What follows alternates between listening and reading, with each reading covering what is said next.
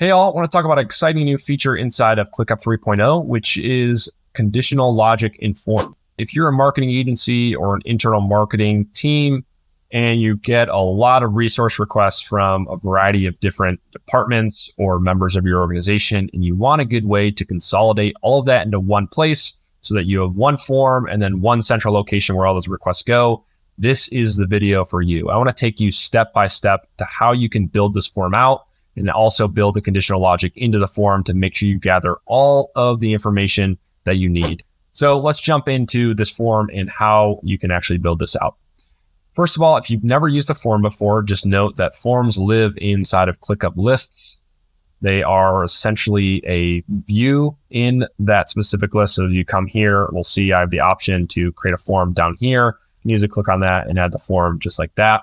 In a form, what it does is it creates a task on the list that it's built on. So this work request form is essentially when someone fills this out and submits it, it's going to create a task on this list. So as you can see, I have some examples right here of people who have filled out. So Jim Halpert filled out the recreate sales pitch deck. That's something I need to do. That's from a form submission that he submitted using this work request form.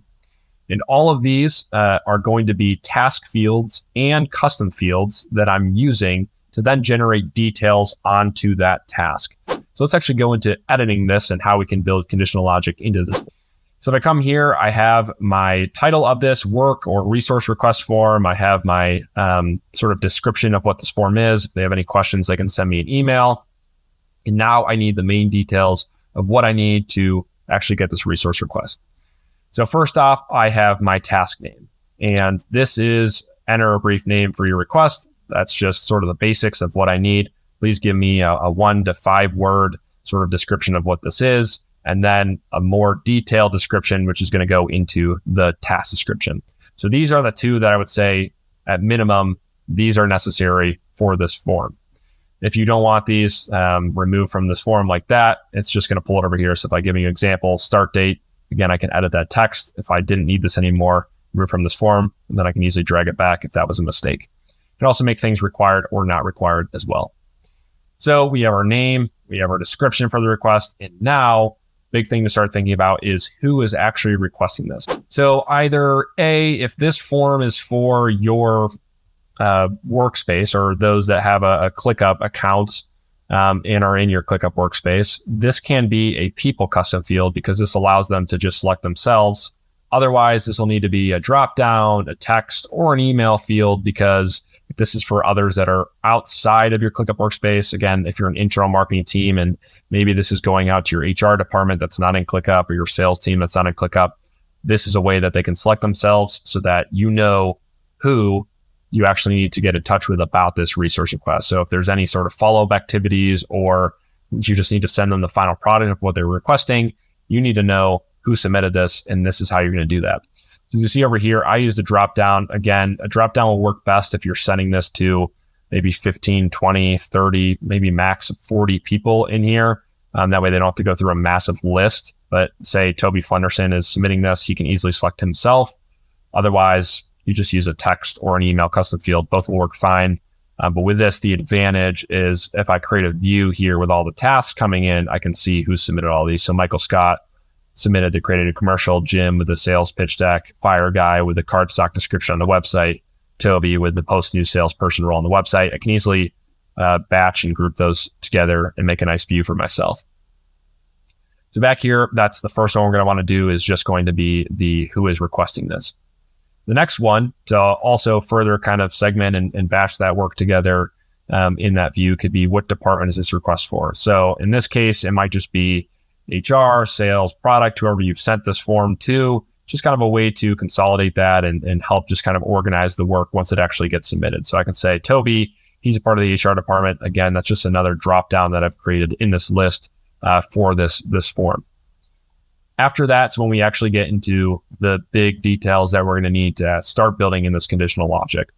So I come down here and I see request type. And so request type is where you really need to start thinking about the different forms that you might have already created or just the kind of different types of requests that come in. So maybe you need specific details for a creative request, a web request, social, or maybe just a general feedback form. Start to think about those and start to think about okay, if it's creative form, what do we need? Do we need photography maybe that they typically should include? And right now we're having to chase them down via email to get that photography.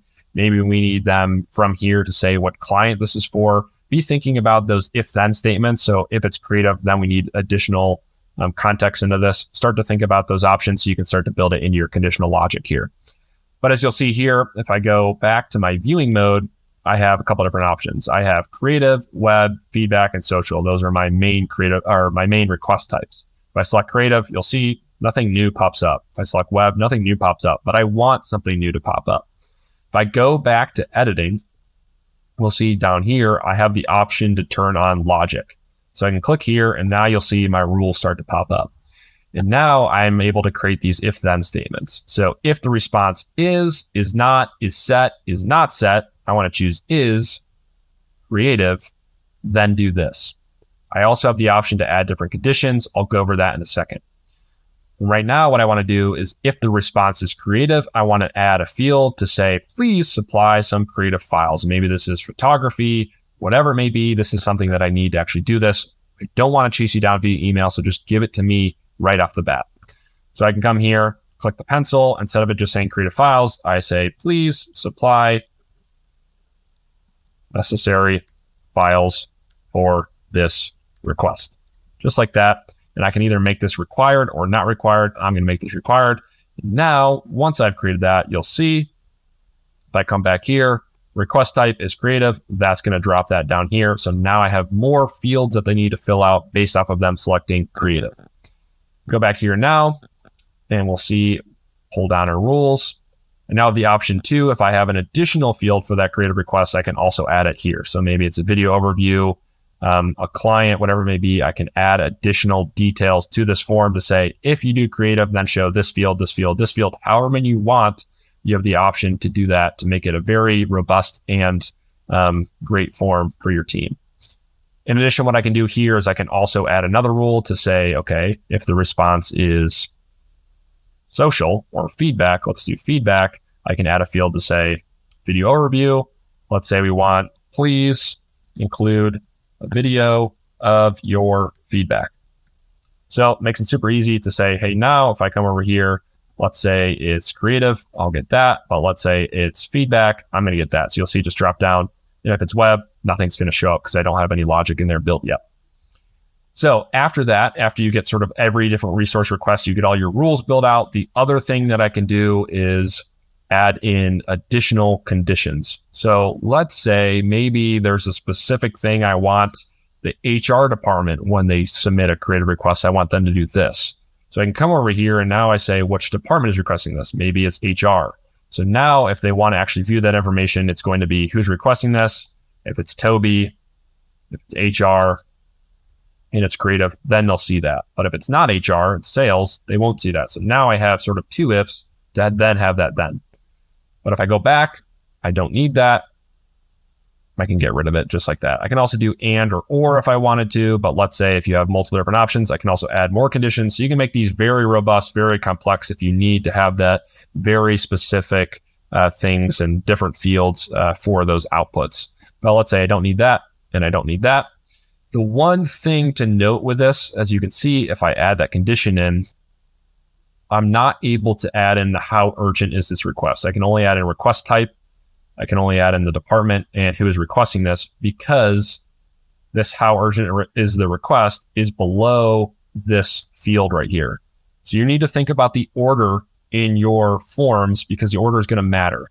If I were to move this request type above these 2 fields, then I would not be able to use those in my conditional logic. I can only use what's above it because we're sensing that they've already filled this out. So that's going to help me actually use that for this conditional logic here. So just take note of that. You need to make sure you have an order set for your form if you want to build multiple different things together to actually build into that logic. So after that, let's say we're good with that. We just need specific things for our creative requests. We need to add those creative files as well as feedback. We need that video overview. We need to require that right there. But if not, then we're good to go. What you can also do is how urgent is this request? So if we wanted to say some logic in here, if the request is urgent, then I could do add a field just like this. And that could be desired deadline. Please include a desired deadline for your urgent request. So when we're done, we're good to go here. If I wanted to edit the response, I could. I can also add a redirect URL if I wanted to, which is a great option if you have a place that you want them to go to. But for now, we'll go into viewing. And I'm going to come over here and let's say I have enter brief name for your request. I'm just going to do update sales pitch deck. Let's say description. Here's your description. Who is requesting this? Let's say that this one is Stanley Hudson. Which department is this for? This is for sales. Create a request. This is creative. And we need to submit some creative here. Let's just, to bypass that, let's just say it's for social. How urgent is this request? Urgent. Now I need to give them a date. Let's say it's going to be due 26. This is very urgent. Now I can submit. There we go. We have our thank you message. And you'll now see that this is going to load on here. So we have Stanley. He's got his request. He needs us to update the pitch deck. We'll see all the information that he's put is going to show up right here. So here's your description. Thanks, Stanley. That's not very helpful. Who is requesting this? Stanley. We have which department is this for? Sales, request type, social. Please include desired deadline. And those are also going to show up as the details down here with our custom fields. And there's your step-by-step tutorial on conditional logic in forms. If you have any questions, please leave them in the comments below. But if not, I'll see you next time. Stay productive, my friends. This is Jeff signing off. Thanks.